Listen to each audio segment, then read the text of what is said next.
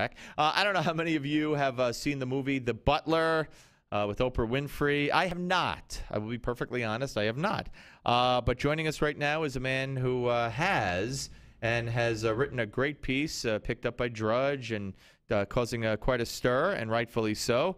Richard A. Epstein, the Peter and Kirsten Bedford Senior Fellow at the Hoover Institute, joins us live in studio. He thought it was radio. Yeah, he left his tuxedo at home. Actually, I left my tie at home, but we'll just have to make It's do. Great to have you here. You look fine. Nice. You look fine. Thank you nice for coming to be up. Here. My okay, pleasure. so let's talk about this. In what way, as you say in your brilliant piece, that the Butler distorts race relations? How so? Well, let's first begin with the movie. Yes. As a movie, which is an unparalleled success. Forrest Whitaker's a great actor. How do we say it? My God, what is her name again? Oprah Winfrey? Oprah Winfrey, Yeah, slip of the mind. She's a fine actress. The supporting cast is great. So as drama, it's fine. The question, though, is what it tells you about race relations in the United States. And in terms of the objectives that were set out in the early 1960s and compared to the state of the world as it existed in the mid-1950s, when the movie begins, which with a Little Rock confrontation. The whole situation had completely turned over by the time that Reagan had become president and left. And it was a bipartisan kind of consensus that the sort of rigid segregationist attitudes that existed in the South could no longer survive. And the real Butler who was involved in this particular case, a man named Eugene Allen, had a really very different view of the world. He had started low, ended high, was great friends with all the presidents who had been in office, and didn't leave to go on political protest routes, but left because he was retiring at age 67.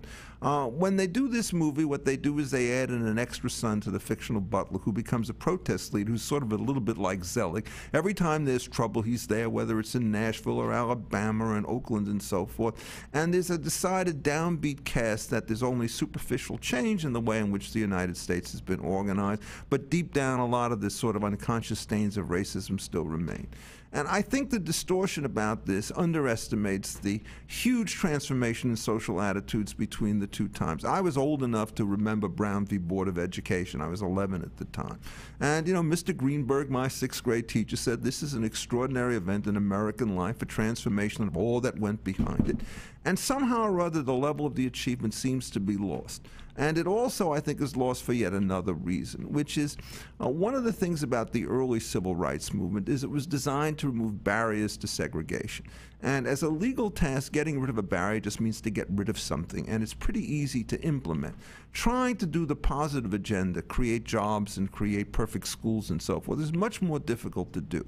And so the difficulty that the civil rights movement has, along with all Americans, is that after you get the great low-hanging fruit, what do you do for your second act? And it's much more difficult to achieve.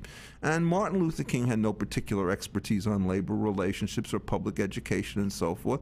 He was a visionary. He was a man who made the first huge and vital step in American transformation, for which he's duly revered. But the second stage comes harder, and I think what this movie starts to suggest is that there's something wrong with the way in which society has worked, rather than to recognize that these are really very, very serious problems that elude simple solutions, or to put it in more technical terms, de jure, that is changing things as a matter of law relatively easy.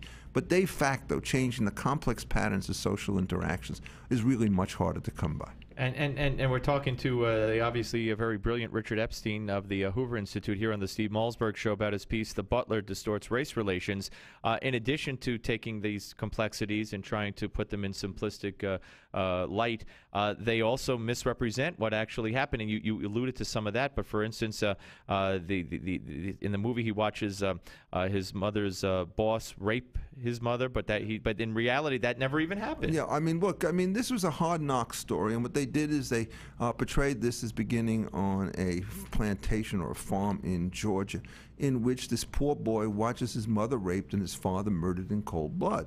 And in fact, the Eugene Allen character was a man who was born in Virginia and by dint of hard work worked his way up. And one of the things that you discover is that movies need drama, and that life essentially is much more successful when the mundane turns out to work out the way in which you would. So to me, the huge transformation of the civil rights movement was that it meant that people who engaged in hard work for themselves and for their families and for their friends could in fact rise up without the state coming back and beating them. Which could have been the message. And it is a message that you want, and it is certainly one of the messages, but it gets lost, I think, in the discussions later on, because it's somehow or other, when you do this, you don't see a guy who rises up, and in fact, they talk about wage differentials that probably didn't exist between white and black workers, and they make him as a man who can't make a promotion, whereas in fact, Allen started not as a butler, but as a pantry boy. He started under Truman, and he ended up basically running the whole show under Reagan, and when he left office, he and Nancy had a great big heart-to-heart and a hug. The one thing that was true was he was actually invited as a guest to the state dinner with his wife, the Oprah Winfrey character, and did go. And, you know, it was a wonderful event, but what had happened in the movie is that somehow or other this seems to be just a feint, and that the real great social grievances remain, and he becomes actually disillusioned by it after the fact. And I can't believe that anybody who's a butler and is invited to a state dinner would have that kind of level of latent resentment under these sorts. So, I mean, it has a kind of a slightly morose tone associated with it, which may be great drama, but I can assure you, great drama though it may be, it's not, I think, an accurate reflection of the distance to which we've come. And, you know, this is right on the agenda again today. We had the March on Washington, Part 2, 50 years later on Sunday, and we're going to hear the President and some other big weeks on Wednesday. And not to interrupt, but I'm up against the clock, and I know that's going to be your next column. Yeah. And if you would allow us, I'd love to have you back on to talk about that later in the week or next week. So thank you for stopping by. Just a brilliant analysis, and I learned a lot not having seen the movie, and now I might want to go see it and look for what you talked about. That's Richard Epstein, ladies and gentlemen. Check him out at the Hoover Institute, where he is a senior